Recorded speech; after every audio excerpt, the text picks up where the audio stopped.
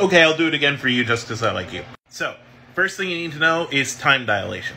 Time moves at different speeds depending on how close you are to a source of mass. Time moves faster, far away. Time moves slower, close to. Again, this is simplification here. There's a lot of relativistic stuff going on, but that's the basic concept you need to remember.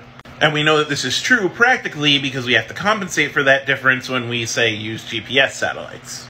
So let's say this horizontal direction is time. This is my finger moving through time. Now, the bottom of my finger is closer to the Earth, and the top of my finger is farther away from the Earth, which means that the bottom of my finger is moving slower through time than the top of my finger. And when one side of something moves slower than another, it causes that thing to curve. And in this case, it's curving down toward the mass, which means gravity.